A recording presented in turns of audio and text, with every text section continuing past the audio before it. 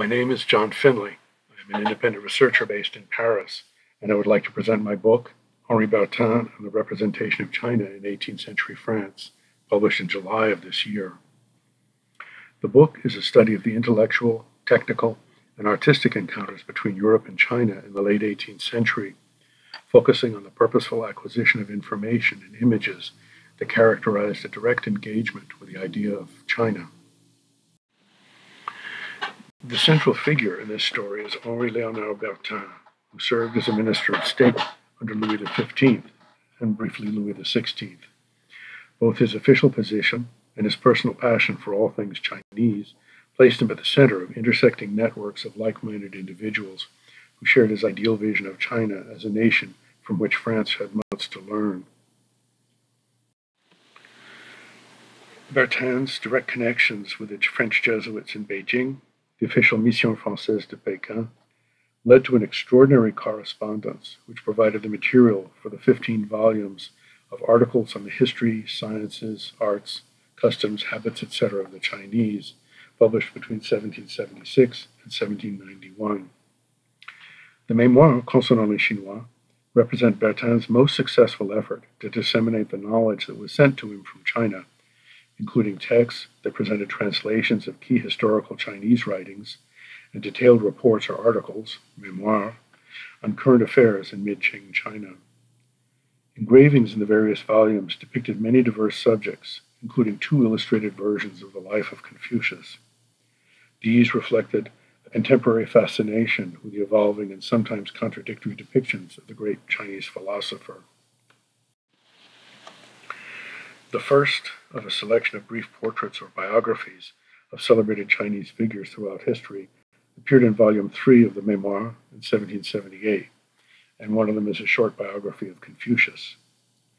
Prepared by Father Joseph-Marie Amiot, who was one of Bertin's most regular correspondents, the biography emphasizes Confucius' efforts to bring virtue and good morals to the various kingdoms of ancient China. It describes what were traditionally believed to be Confucius' compilations of the Chinese classics, including the Analects. However, the biography itself is very brief, just 2 pages long, but it is illustrated with an engraving that copies a painting of Confucius from a Chinese album that Amiot also sent to Bertin. The biography here ends with a statement from Amiot that he will provide a biography of this sage in greater detail, and indeed he did. In his Paris residence, Bertin had established a Cabinet de Curiosités Chinoises, his incomparable library and collection of Chinese objects, texts, and paintings.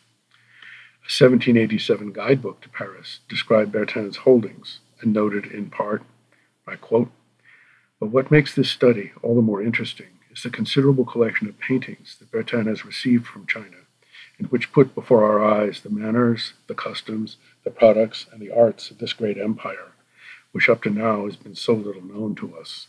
End quote. Here, people could examine works such as the unprecedented Essai sur l'architecture chinoise, the essay on Chinese architecture, 2 sumptuously bound albums of paintings, which also included written texts.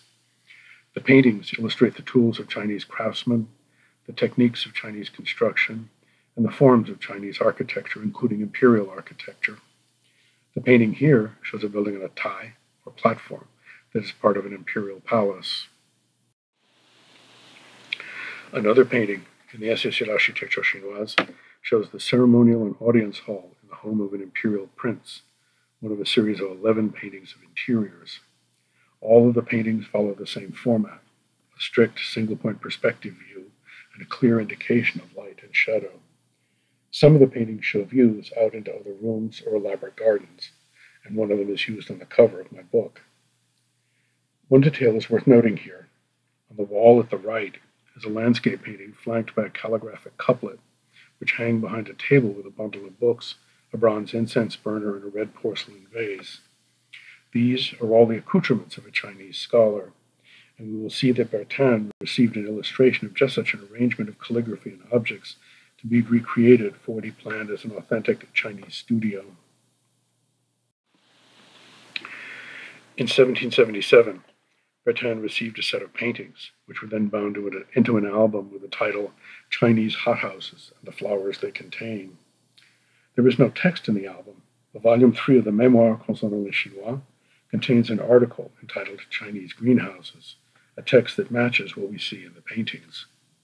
The album painting here shows two views of a building with, on the right, a door that can be covered with a rolled-up mat and paper-covered lattices.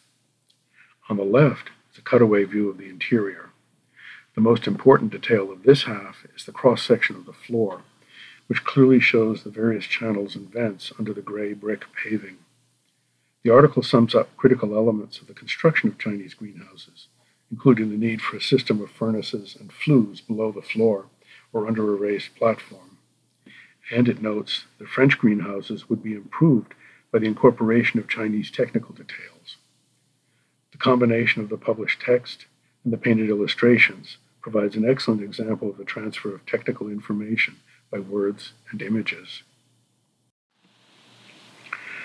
Father Amyot had long promised that he would send Bertin a complete life of Confucius. While the figure of Confucius had fascinated Europeans in the 17th and 18th century, Amyot wrote that his biography, however, would show Confucius not as Europeans had portrayed him, but as he is seen in China and depicted in his own writings. A portrait of Confucius faces the title page of Amyot's Vie de Conce, The Life of Confucius, which was finally published in Volume 12 of the Mémoires in 1786. The portrait is engraved in a thoroughly European style, but the composition and details of the costume and throne carefully reproduce a 16th century woodcut image. A short citation from the writings of Voltaire, included below the portrait, praises the sage's integrity. Voltaire's poem first appeared in the entry de la Chine, on China, in the Questions sur l'Encyclopédie in 1770, but this was not the great writer's only evocation of Confucius. After his retirement from government, Bertin hoped to use the knowledge he had acquired to construct an authentic Chinese building and gardens at his residence at Château, just west of Paris. Here he would have another cabinet chinois, a study or library, where he sought to fashion himself as a kind of archetypal Chinese scholar. Father Amyot wrote that he envisioned Bertin there as a Confucian sage, reading one of the Chinese classics or the life of Confucius. Bertin's letter accompanied a number of objects, including a signboard, bien, a pair of couplets, duizi, and 3 different examples of the character fu, meaning good fortune. Amyot sent a detailed drawing with extensive notes showing the character fu at the top, the signboard underneath, the couplet on either side, and a Chinese table set with objects for burning incense, the drawing we see here. It clearly echoes the image of a Chinese interior we saw previously in the Essai sur l'architecture chinoise. The inscription on the sideboard reads, Junzi Buqi, a sage is not an instrument, a citation from the Analects of Confucius. It means that a true scholar is not a simple tool, but rather someone ready for all things. Amyot's letter and the notes on the drawing contain much additional detail on how to enjoy the studio and gardens as a true Chinese scholar, a garden Amyot could only visit in his imagination. For the chateau at Château, Bertin sought to use his knowledge of China, the materials in his collections, both paintings and texts, and the collaboration of his Jesuit correspondents in Beijing in the creation of what he envisioned as an authentic Chinese construction in a Chinese garden setting. Bertin wrote to the Jesuit missionaries, and I quote, "We have, in addition, many drawings of Chinese pavilions of all kind. But if some architect in Peking provided us another of these, we could, of course, prefer to execute that." End quote. Surely he meant such things as the paintings in the Essai sur l'architecture chinoise, of which we are looking at one here. It shows a pavilion at the top of an elaborate structure of garden rocks, in this case somewhat fanciful, but not too far from actual constructions, especially in imperial gardens. The architect of the chateau was Jacques-Germain Soufflot, one of the most important and influential architects of the day. After Soufflot's untimely death in 1780, the project was most likely taken over by his assistant, Jean-Jacques Lecoeur.